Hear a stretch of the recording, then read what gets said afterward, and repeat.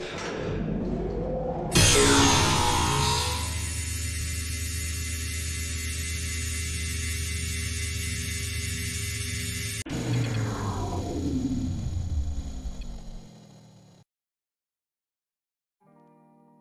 you go, if you want to do something like that, I will show you today. First, I'll begin with the model, and I will be using this plate. I will show you how to use eye angles. Well, eye angles let the prop move with where you are looking. Just like that.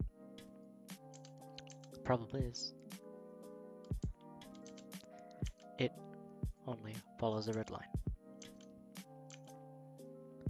Like that. That may cause some issues, but with the power of angle offset, you can simply move the base angle to align with the red line. Problem solved. And for some props, like the tube, they may have trouble even when using angle offset. When you elongate it, the point is still in the middle. As for the plate, it extends in one direction, but for the tube, it extends in both directions. So, even when you change the angle offset to align with the red line, it'll do this. You can do something like this if you really want to, like a shoulder cannon or something. You can have that. But if you don't, you can simply just attach it to the plate.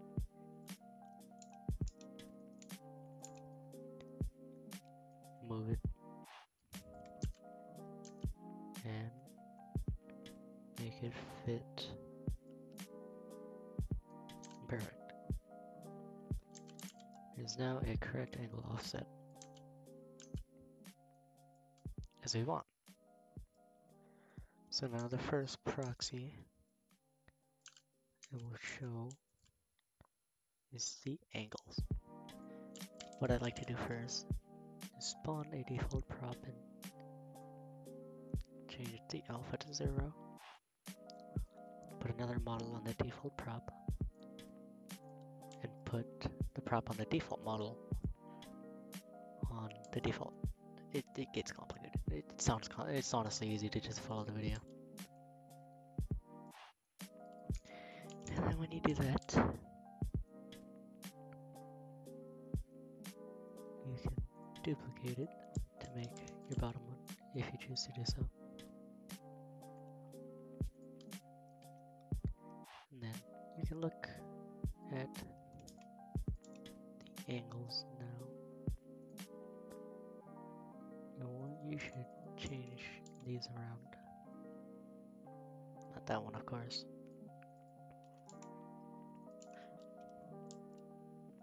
But you can usually just change these props when these have to stay at 0. So now we will use modifier, then proxy. In proxy, we're going to do angles first, so we're going to do this.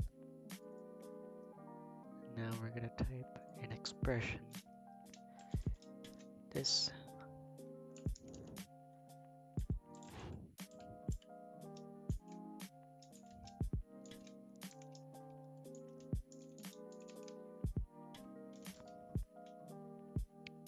You can see I got it wrong.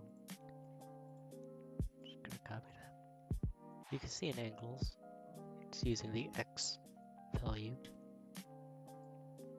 The X value is changing in this way. So if I wanted to go to here,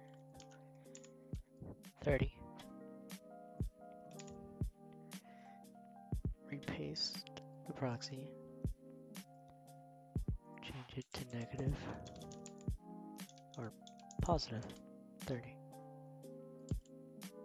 And now if you do want to change the angle to anything else, like say if you want to change it to here, changes the Z position. So we'll do that.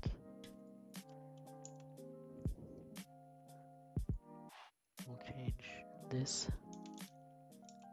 to 90 and Z. And now it is here.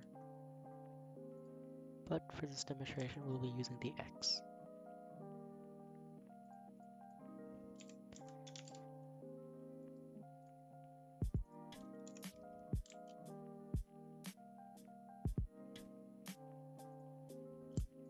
Like,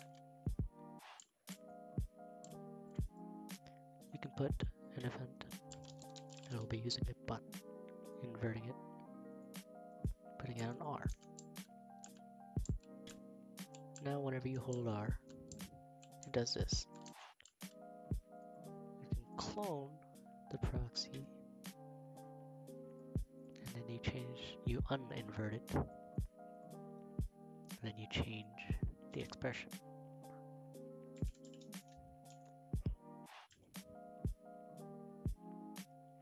It was 30.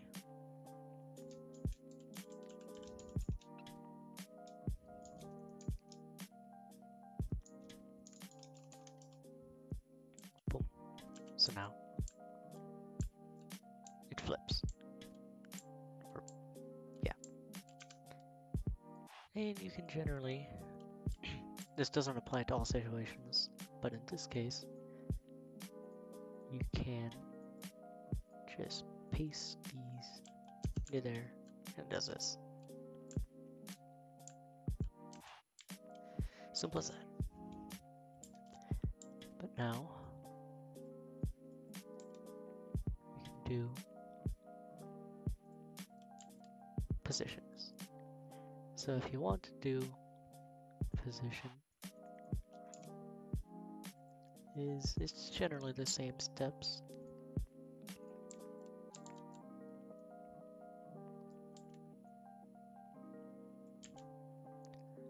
We'll be doing this one.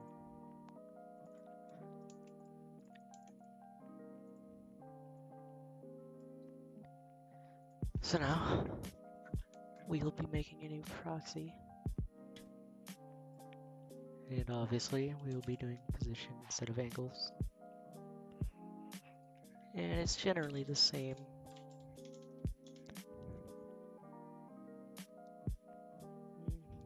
First, we'll check the position. We would want it to be here and here. 5, -7. You usually want to run it out so you don't have to count the decimals. Now you usually want to write down these chords. This one doesn't really matter, it doesn't change much. So I'll write it down. X is 4, 0 is Y, and Z is -7. Now once you have that written down, you can change it back to its original position. Sorry. And then we'll do the same process. Expression. And then we will be doing 7, the Z coordinate first. Change it to Z. Reset that one. Clone this. And since 5 was in the X coordinate, you change that to that. Change that to that. Boom.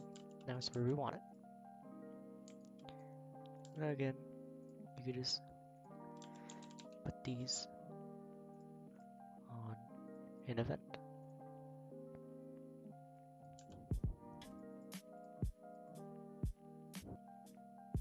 Okay, so now that you have it set to where you want it to go, we'll put the reset position back. So clone both your X, Z, Y, whatever proxies you have made for position that you need. Invert these. Two clones of both your X and your Y or your Z. And for whatever your first starting position is, it may be different for you. Change this as the same as the angles. So this one was using 5.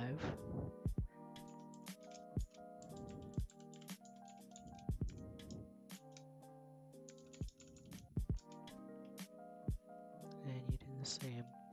We could just copy, paste, change this to the -7.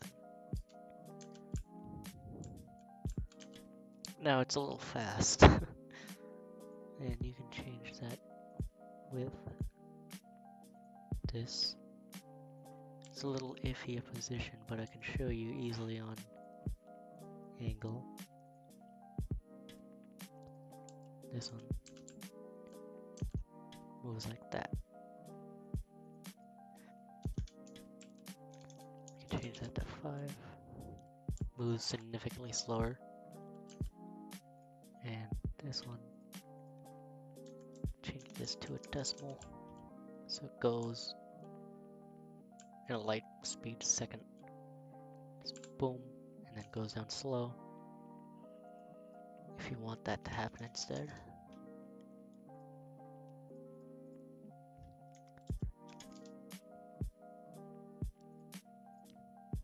So yeah, that's how you do positions and angles.